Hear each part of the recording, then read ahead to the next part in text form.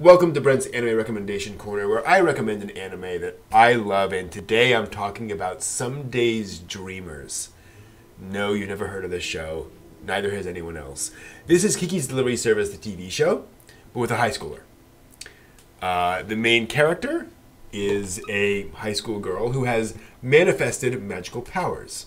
And in her world, in the modern world, magic powers are a thing that exists. People know people who have these powers. And so it is heavily regulated because, oh my gosh, magic powers can change the fabric of reality. In fact, when she comes to Tokyo for the first time, she gets freaked out and causes a bunch of cars in the street to levitate so that they won't hit her. That's not good. That's really, really not good. So to give you an idea, in order to use magic in this world, you have to submit paperwork to a central authority, and they have to approve your use of magic before you can actually cast the spell. But more importantly, and more centrally, this is about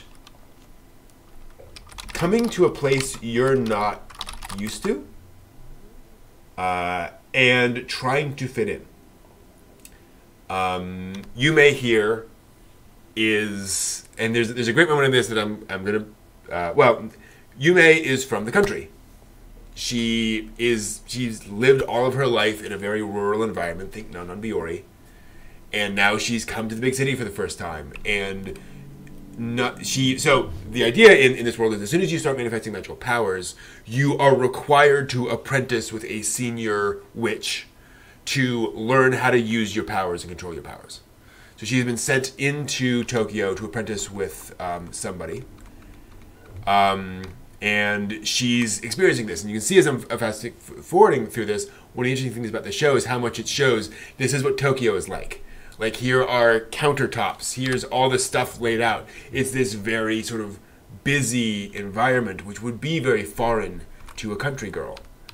And so she eventually makes her way to the place where she meets a shirtless guy. And then she finally meets her senior witch, who is also a shirtless guy. But this being early 2000s anime, nothing ever happens. And also, she's his apprentice? No. But he starts kind of teaching her magic. And the idea is, because everyone knows magic exists, people keep coming to witches and asking for them to do things for them. Things like, my wife passed away. I would like to speak to her one last time. They can do that. I had this sports injury, and it derailed my sports career. And I can't, use that arm the same way I had. Can you fix that for me? All of these things, which are these interesting ethical questions, which the witches, they're all called witches in this, have to think about. They don't have to do it. They can refuse.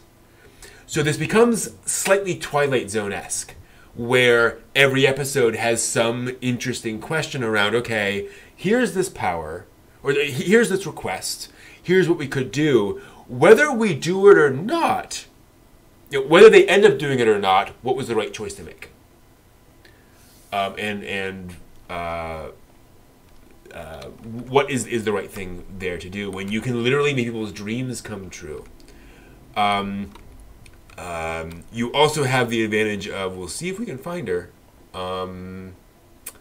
Let's see here. Skipping through, yeah, various. Yeah, she's basically going through training about various problems. Let's say a fire breaks out. What do?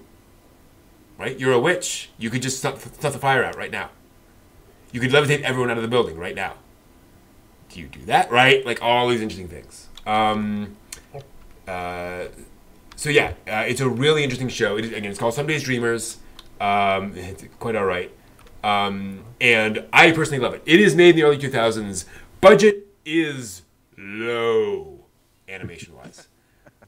It works. It's fine, but this is not a powerhouse of animation quality. But I found it was a really interesting exploration of the topic, just kind of a fun one, and again, one that nobody's ever seen. So if you're looking for something a little bit obscure, a little off the beaten path, and just generally a overall sweet show with some slightly more serious sort of undertones, you will definitely get that there. And the other thing I should mention is that we'll see if we get it later on.